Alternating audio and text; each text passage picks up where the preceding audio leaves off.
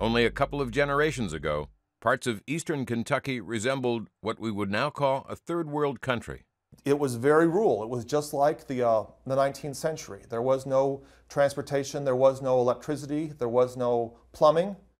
As for health care, practically non-existent.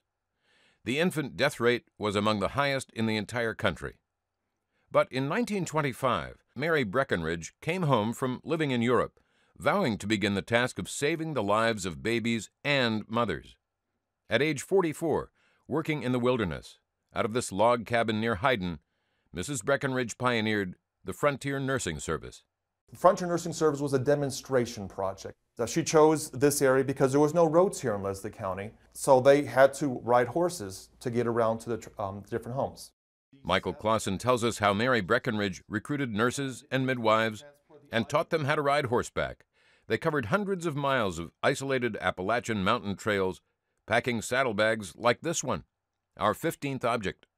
Michael, what would have been in a saddlebag like this? They would have a medication, they would have cloth diapers, they would have everything you would need to attend a birth for a baby, and then the other bag would be for primary care. Shots, needles.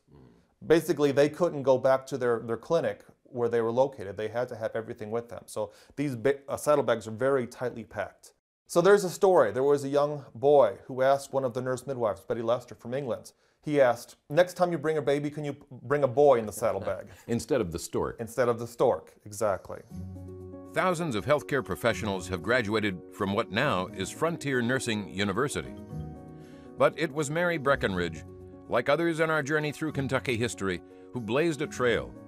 She had the vision to start her life over and to face an extreme challenge, taking risks, daring to go beyond the boundaries of safety and convention.